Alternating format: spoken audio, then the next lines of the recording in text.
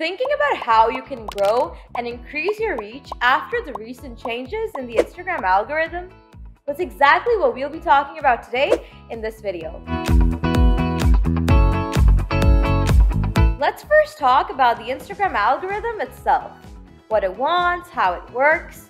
The main goal of the Instagram algorithm is to keep its audience hooked on the app for as long as possible. The algorithm is a bit different for all the various features that Instagram offers: feed posts, reels, stories, and the explore page. Let's get a big chunk, that is, feed posts, out of the way first. 6 main factors play an important role in deciding what type of content and whose content shows up on users' feeds: interest, relationship, timeliness, frequency, following, and usage. Interest is judged by the type of posts users are most likely to interact with, like images, reels, videos, or stories. Relationship is judged by how close you are with your followers based on interaction, searches, and follows. Timeliness as a factor will depend on your feed preference now. And I'm saying this because now we've got 3 different feed views. So we've got home, which is the current algorithmically sorted feed which you currently see. Following, which is that old chronological sorting we all loved and missed. And favorites, where you could choose whose content you want to prioritize and see. So timeliness will depend on which preference you pick. Cool, right? That being said, it's always better to post when your audience is active because, hey, greater chances for visibility. Who would want to miss that? Frequency is basically how often your audience returns to Instagram, whether they're active, lazy, or busy users. And following is how many people your audience is following and what your chances are of showing up on their feeds are according to that. Lastly, usage refers to the activity patterns of your audience, whether they have long or short sessions on Instagram. I've discussed the feed algorithm in detail in this video here, so you can check it out for more about these 6 factors and of course tips to make Instagram posting for you. Moving on to other Instagram features. Video is at the moment the most consumed content on social media. Video has 2 times the engagement as compared to images or other forms of media. It makes sense since it's more visually appealing, easily consumable, and can be more interactive. To make things even more personal, live sessions are the ideal form of video if you really want to make that connection. It can play a huge role in relationship building since it allows you to have a one-on-one with your audience in real time. Reels are the most popular form of video content on Instagram at the moment. Video content is being consumed like crazy everywhere. Content on Instagram Reels gets 22% more engagement than regular videos on Instagram. It's all about that quick, relatable, visual content consumption now. They also have the most organic reach, so try to incorporate Reels in your strategy. Try not to share blurry, low-resolution Reels because that kind of content doesn't appear very frequently on others' Reel tabs, and that means you're missing a great opportunity. Stories are a powerful tool to engage your audience.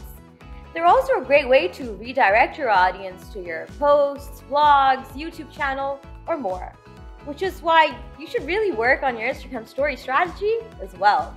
The thing that the algorithm focuses on in stories is the engagement and relationship with your audience. If your audience keeps interacting with your stories, it's more likely that they're going to end up seeing your future stories as well. Consistently upload stories so you don't get lost in the crowd. The algorithm for the Explore page works similar to the feed algorithm. It's based on what Instagram thinks is of interest to a person, the kind of posts they like, search for, share, comment on, or view the most.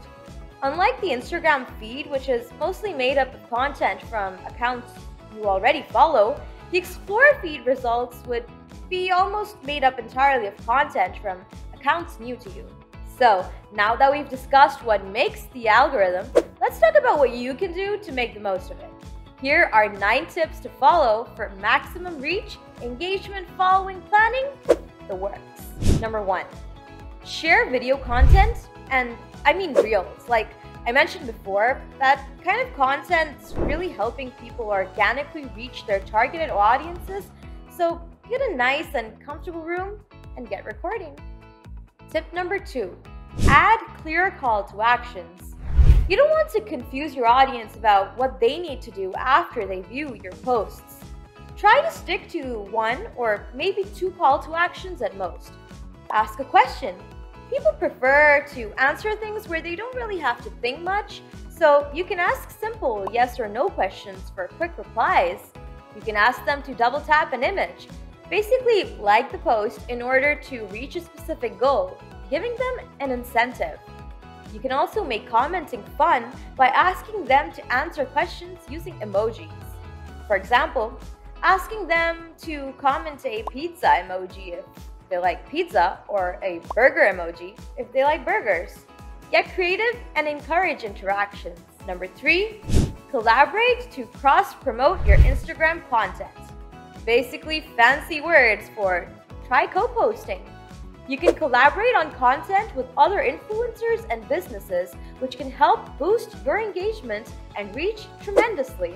The reason for this is that your content can be seen by both your followers, which is also one of the many reasons why connecting with like-minded individuals, influencers, and agencies is so important. To collaborate, simply click Tag People and invite a collaborator.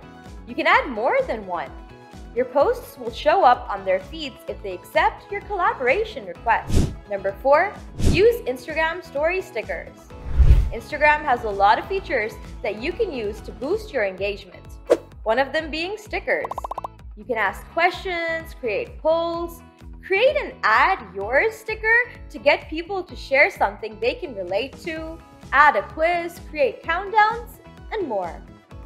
Number 5, use Instagram alt text. Adding alt text and relevant keywords in your description helps your images get discovered through search. It basically helps Instagram's algorithm understand your content and then send it to the right people. A lot of people miss the opportunity to add an alt text because it's not really there. Like it's there, but it's not. You kind of have to look for it. I'll show you. When you're adding a description, click on Advanced Settings and at the bottom, you'll find alt text. That sneaky little thing. Number 6, publish content at the best time. It's important to know when your audience is most active and engages with your content. You can use this opportunity to post the most important material at the optimal time. ContentStudio monitors your Instagram analytics, and based on your posting frequency and timings, it suggests the best time to post on your channel. You can also automate all of your Instagram postings from there, making life super simple. Number 7, share posts to story. Great, you've uploaded a post, but it's probably not going to be seen by everyone following you. To increase its reach, share your post to your story. If someone missed it on their feed, there is a chance they'll see it on your story and click it. Number 8, engage on others' posts. As I mentioned earlier, relationship is one of the factors that Instagram's algorithm judges. So it only makes sense that you should interact with other accounts so that they're shown your posts more frequently. And of course, don't forget to interact with your followers as well. Number 9, optimize your Instagram strategy. Instagram itself states that you should use around 3 to 5 hashtags. Using too many hashtags will not help Instagram understand your post, and it'll be pretty confusing. What Instagram does suggest is that 1 to 2 hashtags should be broad hashtags, and the other 2 to 3 should be niche specific. For example, hashtag social media marketing is a broad hashtag, and social media marketing tool or hashtag ContentStudio are more niche specific. These hashtags will cater both types of audiences. Well, that's about it for this video, but if you'd like to know more tips, let us know in the comments below. If you've got any tips you'd like to share with us, let us know as well. We'd love to know. Make sure you hit that subscribe button for more such videos in the future, and give us a thumbs up if you found this video helpful. Until next time, Manur from ContentStudio signing out.